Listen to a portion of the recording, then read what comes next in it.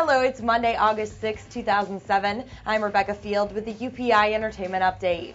R&B singer Usher has finally tied the knot. He married his girlfriend Tameka Foster on Friday at a private ceremony in Atlanta.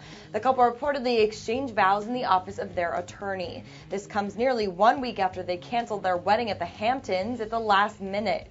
Foster, who's about 5 months pregnant, told People magazine the postponement happened because of a pregnancy scare on the day of their planned wedding. And the Bourne Ultimatum is drawing the action fans to the theaters. The third installment in the Bourne series, starring Matt Damon, was #1 at U.S. box offices over the weekend, bringing in more than $70 million in ticket sales. The Simpsons Movie fell to the second spot, followed by Underdog. That's all according to Box Office Mojo.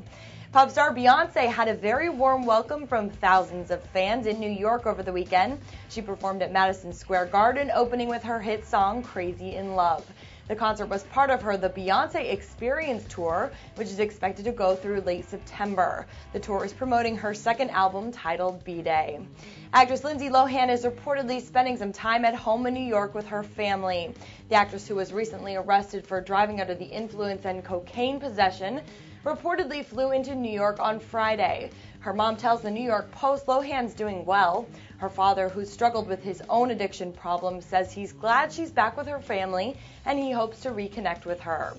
And it was a weekend of all-star performances at the Virgin Festival in Baltimore. The annual 2-day festival featured performances by big bands like the Smashing Pumpkins, as well as the hard rock band Velvet Revolver. Reggae star Matis Yahu performed, as well as Sting. And the crowd went wild for the hip-hop group Wu-Tang Clan.